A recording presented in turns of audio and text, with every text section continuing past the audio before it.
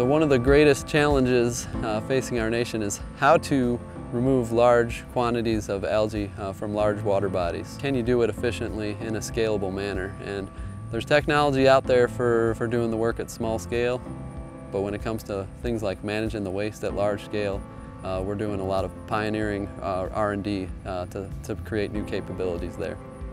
So ERDC was brought into this and consulted about large harmful algal blooms and how we develop scalable approaches. Primarily due to we have a lot of expertise in high throughput water purification. We develop water treatment technologies for the Army. So that's a key piece if you want to have some sort of responsive capability to mitigate the blooms once they've been established. A big part of what we're doing out here is developing a new capability to deal with the waste concentrated algae once it's removed from the water. Because the algae can produce toxins, that's a real challenge in that you could have large quantities of biomass that have potential toxicity associated with them.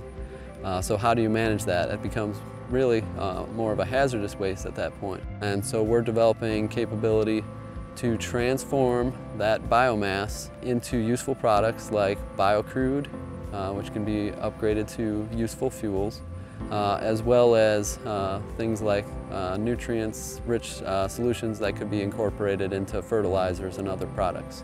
Another key part of what we're doing with the hydrothermal liquefaction process is that it can destroy the microcystin toxin in there. It can be a threat to the environment and to human health.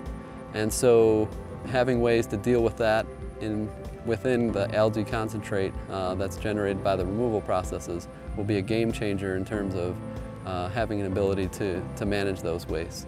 Another big advantage of the hydrothermal liquefaction technology is it's very high throughput. So 15 to 30 minutes for the treatment time compared to conventional technologies that you might use for solid waste management, particularly sustainable ones that aren't as energy intensive.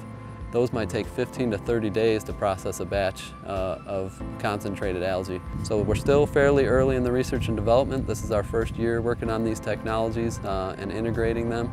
We're really excited about the potential, but after our successful demonstration this summer, we're hoping to continue this research next year so we can really hone in on the final designs.